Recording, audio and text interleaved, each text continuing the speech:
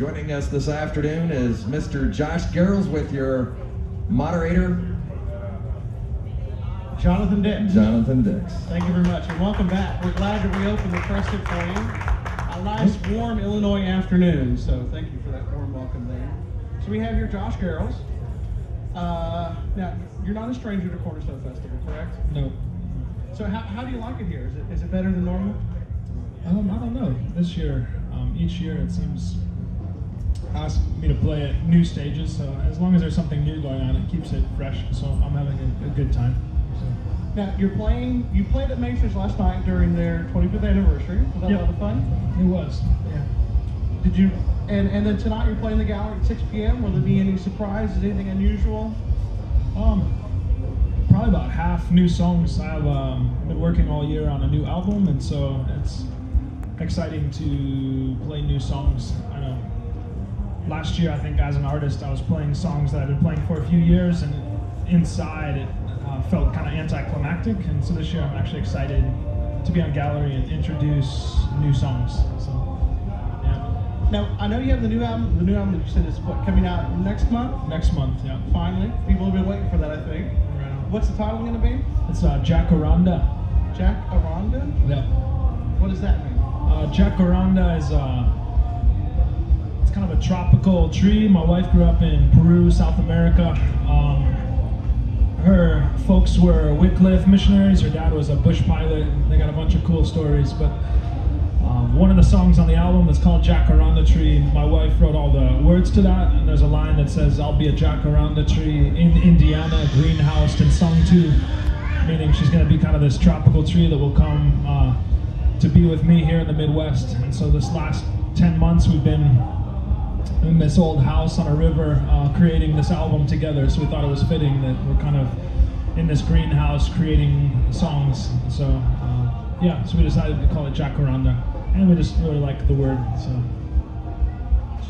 she was a missionary kid in Peru, South America, in the Amazon. So is that where you get some of the Afro-Caribbean hip-hop? I don't know. Probably more influenced, by hip-hop, and then following those roots down through the ages into like old Delta blues, and then realizing that comes from a lot of West African rhythms, and so probably more following the trail of hip-hop and soul music way back to its origins, and then infusing that with folk music and everything else. So. Well, I know I read somewhere you were described as surf-infused pop, Afro-Caribbean hip-hop, and Southern spirituals. Quite a blend of different things. So how did your music end up getting used on a surf documentary? I tried to trace it back. Can you guys hear out there? Is the sound level okay? Okay. Let's see. I think just in the last few years, surf culture, I grew up skateboarding in the Midwest, so it's been kind of strange that all of a sudden there's been this big embrace of the music on the coast, especially in surf culture. This one guy, Russell Brownlee, has been using my music in documentaries he's been doing for probably the last 4 or 5 years, and has a lot of friends who make documentaries, so everyone he meets, he passes my music on to, and most recently it got used in this kind of bigger surf documentary called Walking on Water, where they take these 2 little surf grommets all around the world, kind of like Endless Summer. They go to the nicest surf spots in the world, Indonesia and South Africa and all these spots, surfing with pros, but also seeing how people in those areas are living and seeing how large the body of Christ is around the world. So it's a pretty multifaceted film with pretty good cinematography and whatnot, and they ended up using a handful of my songs, so it was really a blessing. I got to tour with them up the East Coast and open up with a few songs for the documentary, so it was really, really fun. Learned to surf along the way too. So. You enjoy surfing now? I enjoy it. I'm not good at it, but yeah, it's different than skating when you have something moving underneath you that's pushing you, this force that's not static. It's movement, and so mostly I get thrown on my head a lot, but Must be fun to do if you get to tour the coast. Yeah. I know you're described as a mystic Christian. I've seen that online. So how would you say, is that a description you really like? Or is that a good enough descriptive title? I think actually, after that interview got put out, which is about a guy who doesn't believe but was into the music, and that was his way of describing what I'm doing, and he found it really interesting the way I chose to describe things of the faith. You know, and this is a guy who doesn't believe, and he chose to call me a mystic Christian. Then it's strange, some of the delineations and word wars within the subculture of Christianity, because I got some emails, people saying, I researched what mystic means, and it sounds like it's off base or heretical or unorthodox, or, you know, so there's that weird tension, when the fact is I really believe in the power of the Spirit, the Holy Spirit being part of the Trinity, and the living, moving power that he leads us into, and the fact that he said the Spirit will teach us all things. And so I rely on the Spirit to open up in revelation things that our human minds can't understand on our own, and to open up impossible paths that we in and of ourselves can't open that door. And so even a lot of my subject matter on the last album and then into this one is about kind of voyaging into the unknown with faith that the Lord, the Spirit, will show us the way as we go, rather than having it all hammered out and having a systematic theology that we can prove anyone wrong with. I think a walk with God is much more breathing and moving, and that really scares some people, I think. But that's part of, I think, what I talk about in my music is the fact that this thing's pretty unknown and mysterious, and in a sense mystical, because we're voyaging into the unknown on faith that this God we have is good and will lead us each step along the way, like the children in the desert, you know. So in that sense, I guess I am. There's a long history of mystic Christians, but it's not like a banner I'm going to put on my forehead or something, you know. Well, I think Paul writes about how we see things through a dark glass. We don't see things clearly yet. So there's a lot we really don't know, or that we just can't understand yet. But how much someone else said, I was looking at some of the comments you got on an interview, and someone says you're really too Christian in your music, and that hurts your overall influence to like you could be bigger than you are if you weren't as Christian, and but that's not who you are, I would think. Do you think being a Christian musician hurts the fact that people won't listen to your music? Well, no, right when I started believing, when I was about 19 years old, there was immediately, I guess what you'd call a crossroads right then, where I kind of had an inner sense of, wow, these sounds I'm playing with could have the potential to win a lot of ears and be palatable to a whole lot of people. But on the same token, this life change I've had, that like I'm like now owned by the Lord, and I know that I'm even told to like sing praises to Him, that's not going to be palatable to very many people. And so is this crossroads of I could compromise what I think I have to say in preference of these sounds that I know will be palatable with hip-hop backbeats and kind of funky acoustic stuff, but at the same token knowing that I think every artist the Lord treats a little differently, and that's something I believe. I think some are made to be much more poetic and even ambiguous to make people think and come to the conclusions on their own. And I think we do have artists that the Lord calls to be prophets and say things that are going to offend, and to say the things that some people aren't going to appreciate at all. And I don't know where I lie totally, but I know that there are times that if I try to write a lyric and I know that I'm covering something up and I can feel it in my spirit, I feel that I think I'm doing this to make listeners happy rather than to bring this song where I think it needs to go. And I try my best to choose where I feel the sound of the lyric needs to go. And sometimes I think that's not palatable to people, you know. I mean, I think within the Christian culture, you'll have people nodding their heads in approval, but at times it can be a detriment to having some critical acclaim, you know. So I guess you just got to hold that loosely. If people dig it, they dig it. If they don't, they don't. But I try to be sincere with what I think I'm supposed to be saying in any given song or album, you know. So yeah, so there's been a choice to do that along the way. It's been a tension, though, for sure. Now, you said your wife wrote a song on the new album. Is the rest of it all yours? Did you have, I don't know how much of a band you really have or a group of musicians you work with. So I was just kind of how if any kind of writing or your music making process is kind of like a collaborative effort with anyone else, or how do you structure that?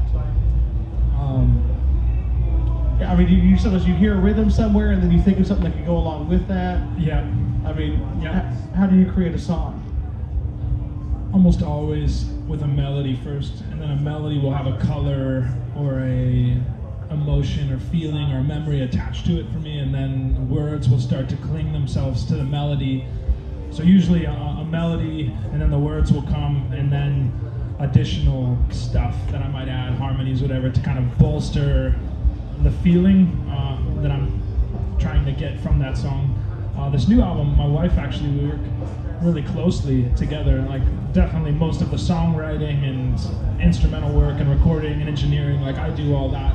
Yet she's kind of become my creative teammate. She did all the art, wrote lyrics for a few of the songs, and even sings on one song that we made for our daughter. Kind of unexpectedly have formed this team and putting out projects together. I think we realized when we got married in a month and a half, and we had to like put together this whole wedding in a month and a half, which is a lot of work, we realized we worked well as a team. And so even now with these projects, they've become kind of our full-time work of tackling the art and songwriting and sound together. So, but mostly me and her, my buddy Jay Kirkpatrick, who's been working with me for a while, is the main musician I worked with. He's done about 10 of the 15 songs. But as far as a full band, like I had on my last album, this one's much more me at home, working with samples and pulling out digital sounds and then adding acoustic stuff on top. So probably as far as instrumentation and accompaniment, much more solo on this one. So like in a live show, are you also playing, what kind of instruments are you using? Are you playing some background tracks with certain sounds or samples in the background when you're playing live? Yeah, I've always liked to use samples. So with this new album, there will be samples live. I got a new sampler that I actually bring in with my foot so I can do like beat breaks and stuff, which is kind of nice, because up until now I've been using a sampler at my side that I bring in the layers one on top of another. But I've been using a foot sampler and playing around with different instruments. Tonight I'll be using this little South American instrument called the charango.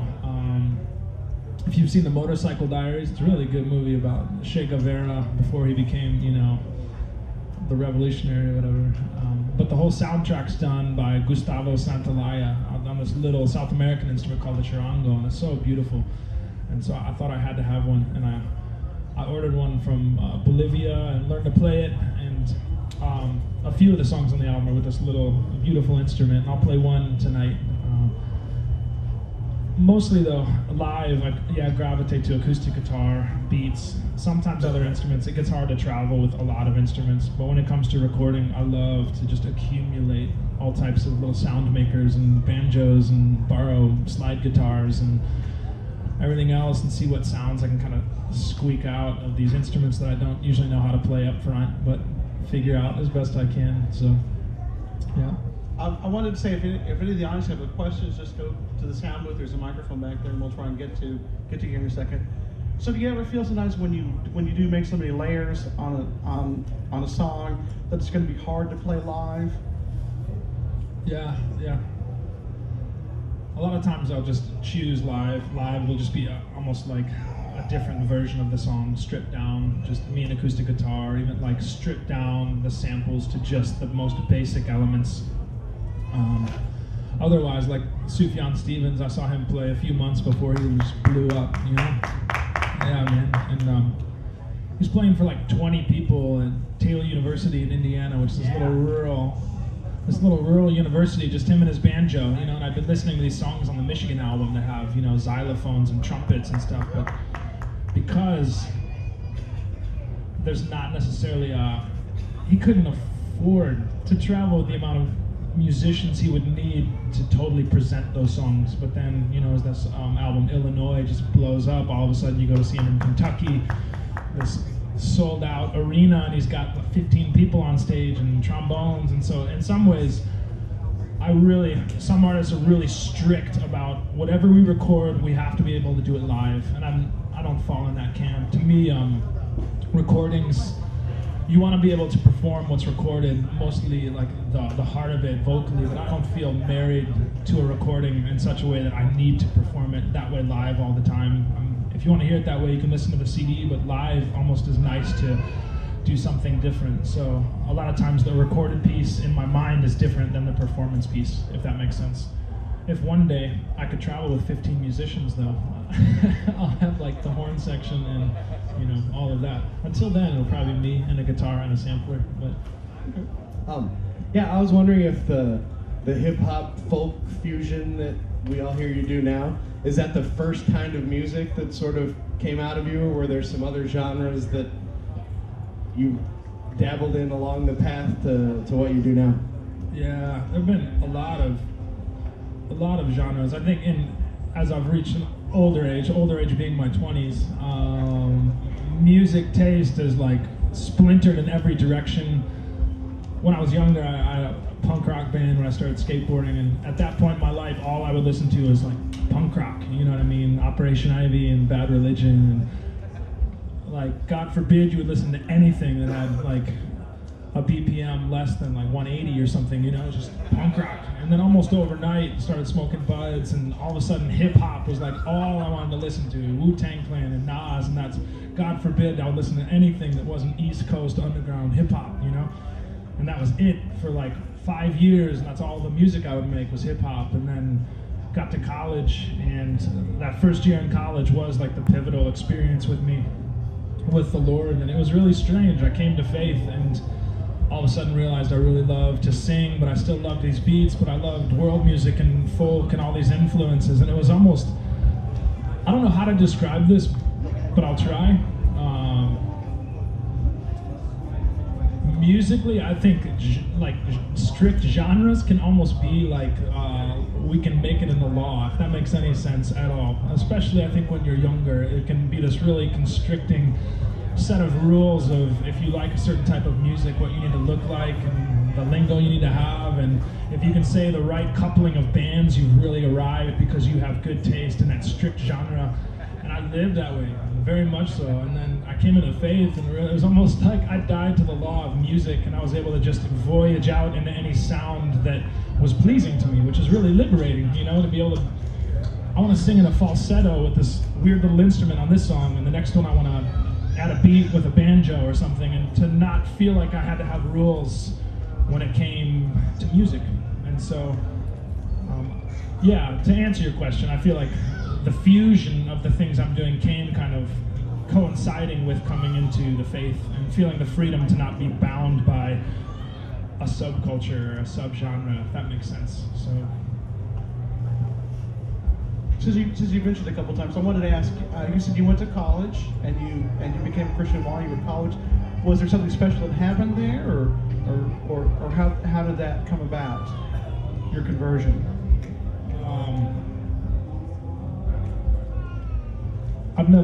Before that, I've never really been to church per se, any like established religion. And my sister Gayla kind of had this radical conversion herself. She's a visual artist and was pretty prideful and haughty in her like aesthetic and artistic culture, and God just kind of like flipped her life upside down. It was so obvious to me, being her younger brother, And then I went to Ball State where she was teaching art, and she would invite me to come to this particular church on Sunday mornings, and I would go in drunk or hungover. For like 9 months it took for this to make sense, but the songs would make me cry, and the words spoken always felt like they were like someone was reading my mail and directed right at my heart, and I would have to deal with that. And it took about 9 months, and then finally like broke down. And so that was it, that first year, just, I don't know, right time, right place, right person inviting me to know the Lord, So that was my experience. And yeah, it's been different life ever since then, so, yeah. Well, I think we're kind of running out of time, but I want to say thank you for Josh for coming out and for opening up the press tent for us today. Again, everybody, thank you to Josh Garrels. Thanks, guys. Thanks for coming out. Josh Garrels, ladies and gentlemen, with your host, Jonathan Dix. Thanks so much, Josh, for being here. We appreciate it so much.